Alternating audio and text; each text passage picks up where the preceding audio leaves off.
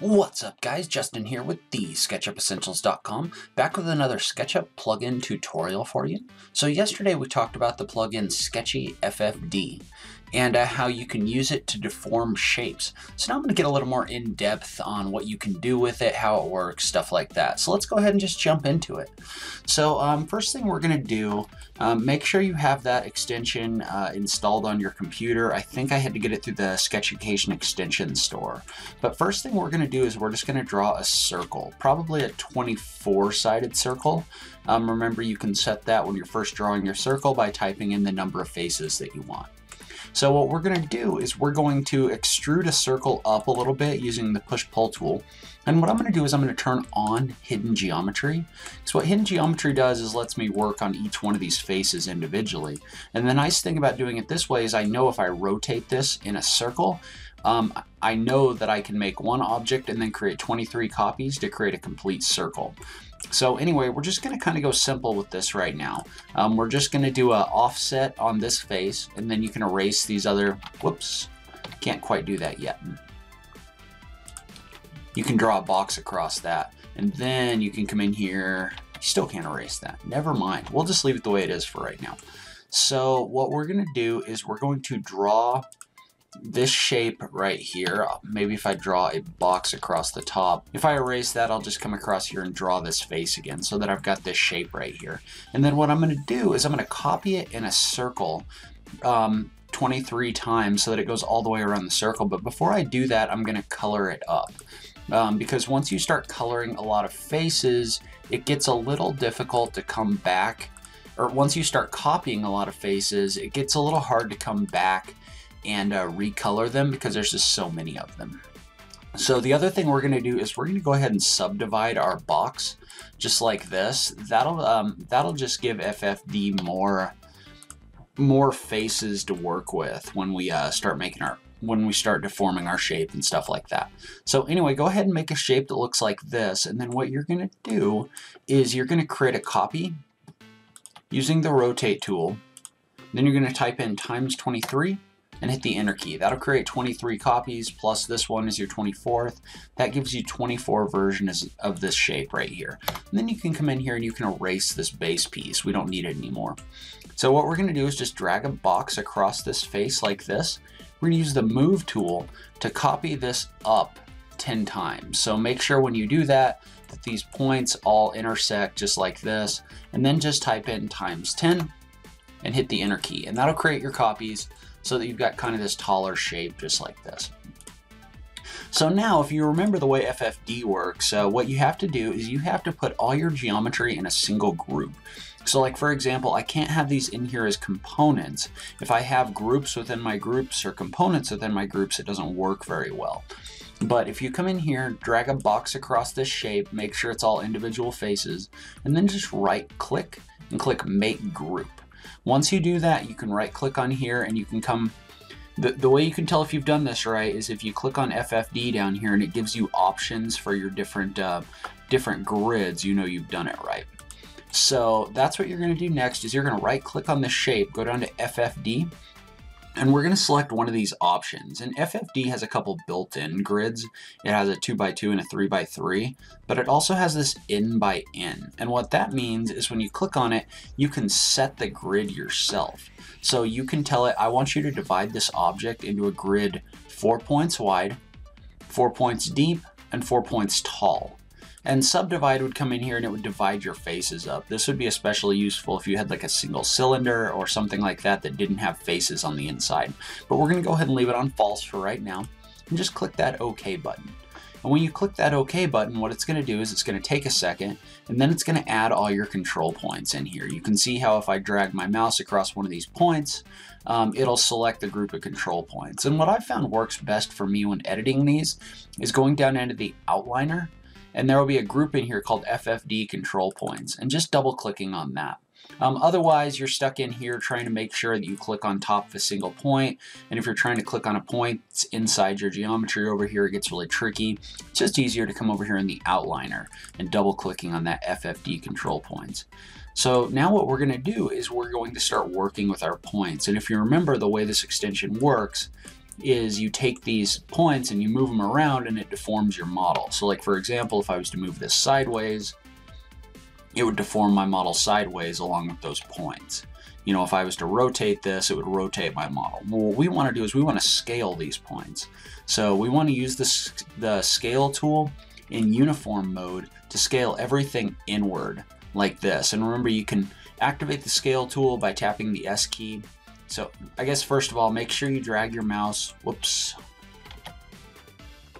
So first thing you want to do is you want to drag your mouse across the points that you want to edit. So in this case, I'm selecting all the points on the bottom here. And then once I have those selected, I'm going to come in here and start moving them around. So make sure you've got the entire bottom row of points selected.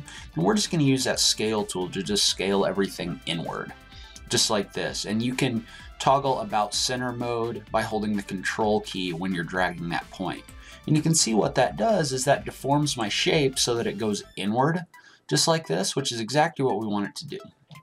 And so the next thing we're going to do is we're going to come in here, we're going to drag our mouse across this top piece right here. We're going to extend that outward, doing the same thing using the scale tool. So you can see you can make it as wide as you want. I just want it to be kind of this funnel type shape. So anyway, once you've scaled that outward, that gives you kind of your general funnel shape. Now we're going to start playing around with rotation on this thing. So what we're going to do is go in here and select all the points on the top part of your model right here. And in fact, let's go ahead and select the top 3 rows of points, just like this. So drag your mouse across all these points. Then we're going to activate the rotate tool. And remember, with the rotate tool, it doesn't really matter how high or how low this is. It just matters what point you set your origin to. So you can just use the very center right here. What we're going to do is we're going to set a base point and we're going to rotate this 45 degrees. So when you rotate this 45 degrees, if you look in here, you can see what that did is that rotated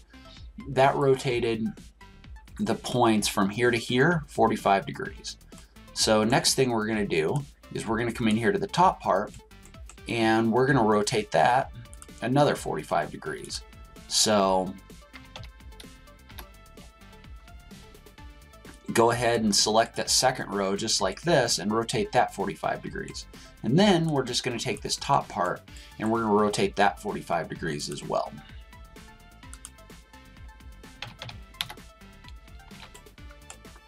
So you can see what that's done is that's come in here and that's created your spiraling shape along the outside of this. And then you can get a little more creative with this if you want. Like if you wanted this to kind of move sideways, you could use the move tool to move these points over here. These points over here, if you wanted to do that, to really make some kind of crazy shapes in here. So you could come in here and you can make this like spiraling funnel. You could also come in here if you wanted to, and maybe do this using 5 grid points instead of 4, and you could widen something out here and you could make it a base like it was an actual piece of furniture or whatever. So now what we're going to do, because we've got our general shape in here that kind of spirals like this, and I'm actually going to undo that. I think just for the sake of what we're doing here, I think probably I'm just going to leave this the way that it is. If anything, you know what, I think this is good enough. So once I'm done with this, what you can do for right now is you can just hide your control points. So, and remember I have hidden geometry on, so they're still kind of showing up, so turn that back off. You can hide your control points just in case you need to come back in and use them later. But you can see what you've got is you've got this cool spiraling shape, but part of your problem in here is all of your faces are kind of subdivided and ugly and all that stuff. So what we're going to do is we're going to go in here and we're going to clean that up. And in order to do that, what we're going to do is, first of all, I like to have all my materials in their own groups. So what I'm going to do, since I have 2 different material types in my model, is I'm going to click select. I'm going to right click on a material. I'm going to click select and I'm going to select all with same material. And you can see what that does is that selects all my faces in my model that have this glass material in them. And then what I'm going to do is I'm going to right click on that and I'm going to put it all in a group. And then I'm going to come in here, I'm going to do the same thing for this kind of gray material. I'm going to select all the same material, I'm going to right click on it, and I'm going to click make group. So And the reason we're doing that is we're going to come in here and we're going to select all the geometry. So come in here and double click in the group you created, and then just hit like a Control A or something like that. And we're going to smooth all that geometry using soften edges. And what that does is, so if you look right now, all of these faces have these lines running across here. Well, what SketchUp has is it has this soften edges piece. And what that'll do is that'll kind of smooth everything out so those lines aren't in there anymore. So you can see when I kind of drag this across, as I drag it, the lines kind of disappear. And you may need to have both boxes checked in here, the smooth normals and the soften coplanar. But once you kind of drag this across, drag it across far enough that there's no longer any lines visible in here. And you can see that now each one of these is in here as an individual face. So it's a lot smoother, it's a lot better looking. And now we're going to do the same thing with this other group. So just come in here, do a Control A, and you can see that selects everything that's got this kind of gray material in here. And then just drag this bar until all those extra lines in there that are kind of ugly go away. So just kind of drag it over here to like 50 or 70 or whatever it takes for that to go away. But then if you come in here now, you can see what you got is you've got this nice smooth face with glass in it and all that. And I haven't really tried too much of this. You could probably come in here with like a joint push-pull or something like that and probably extend those faces out if you wanted to mess with that and create this more in 3D. It's probably going to take a second now that I did that, just because it's going to generate a lot of geometry.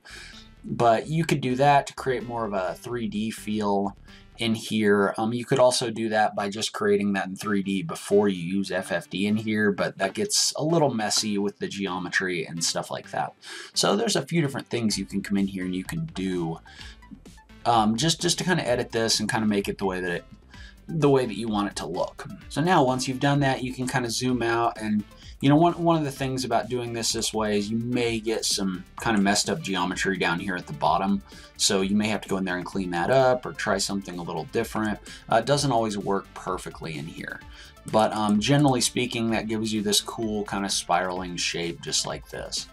So I'm going to go back and undo that because I kind of like this just the way that it is. But this is ready now for you to go in there and put it in a rendering software or whatever you want to do. So anyway, leave a comment below. Let me know what you're using this for, what ideas this gives you, what you'd like to do with this, stuff like that. I really love having that SketchUp conversation with you guys. So if you like this video, remember to click that like button down below. If you're new around here, remember to click that subscribe button. I'm coming out with new SketchUp content every week. Every Friday is SketchUp plugin tutorials. If you really like what I'm doing on this channel, please consider supporting me on Patreon. Every little bit helps, even if it's only $1 a month. That just helps me keep bringing you great SketchUp content. In any case, I really appreciate you taking the time to watch this, and I will catch you in the next video. Thanks, guys.